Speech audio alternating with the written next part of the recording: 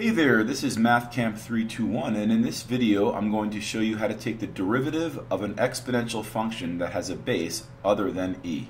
So to start, let's recall that the derivative of an exponential function with base e would be the following. The derivative of e to the u would be e to the u times u prime.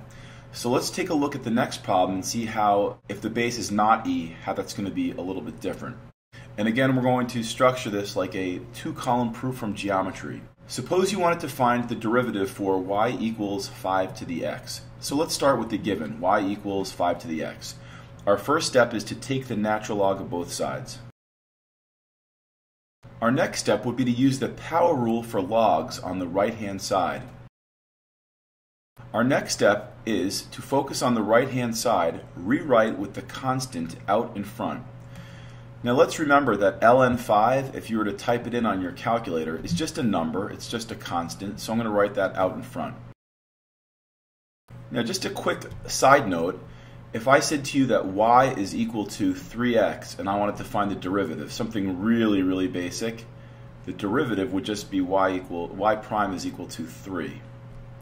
So that's the same sort of thing that we have over here, and that's what we're going to do in our next step, is to actually take the derivative. But we're going to take the derivative with respect to x. So when taking the derivative of a natural log expression, the argument goes in the denominator and its derivative goes in the numerator. And then when we focus on the right hand side, it's a situation just like we have up here. So the derivative over here is just going to be ln5. Our next step will be to cross multiply. And our next step is to substitute, and we're going to substitute in for y, and we're told what y is right here in the beginning. So we're going to make that substitution. And finally, in step 8, it says to rewrite with any constants out in front. And once again, ln5 is just a constant. So our final statement in number 8 is the derivative of y equals 5 to the x. Let's see if we can generalize this off to the side in this little margin here. So let's say I wanted to take the derivative of a to the x. So instead of 5, we're going to generalize that with a. What we ended up getting was the natural log of the base times a restatement of the original problem. So this is our generalized rule for taking the derivative of an exponential function with a base other than e. Let's go on to the second slide.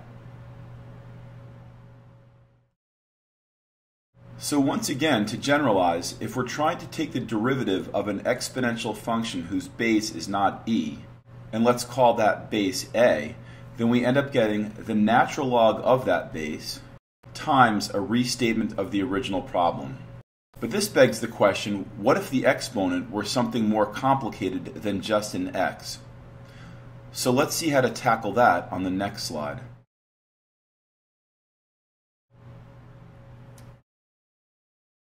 So in question number 2, we're asked to find the derivative of another exponential function whose base is not e. In this case, it's 8.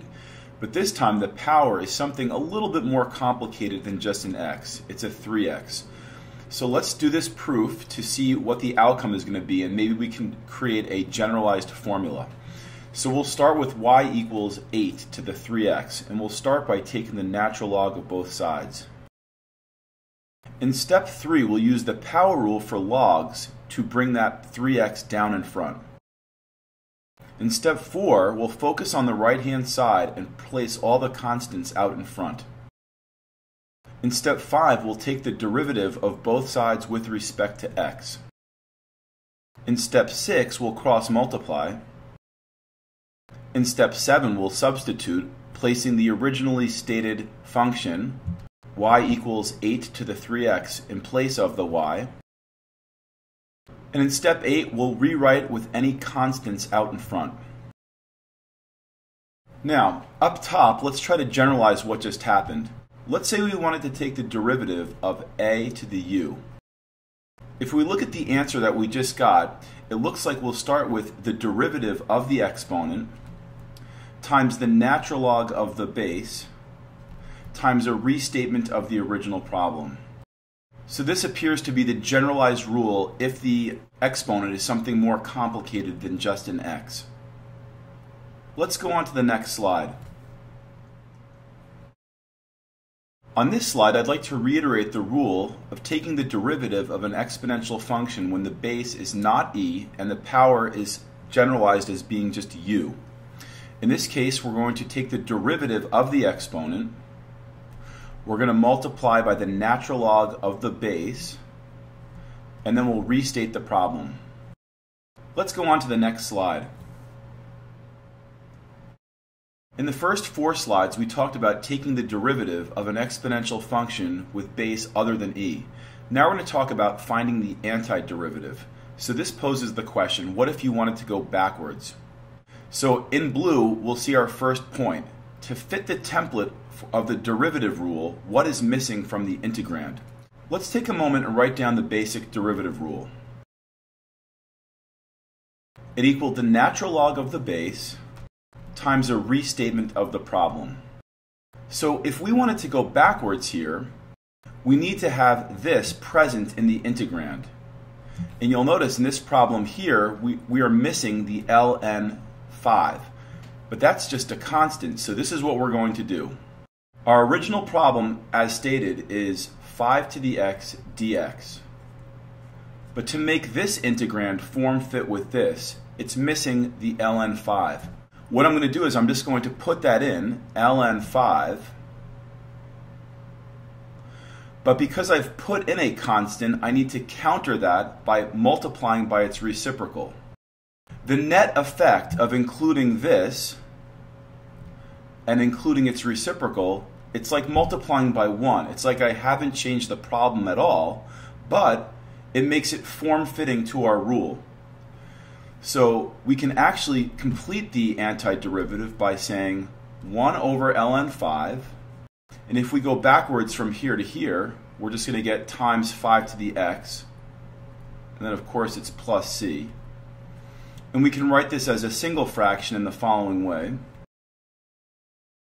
And now let's generalize this. If we're trying to take the antiderivative of an exponential function whose base is not e, we're going to end up getting a restatement of the integrand divided by the natural log of the base plus c. So in this video we learned how to differentiate and integrate exponential functions with base other than e.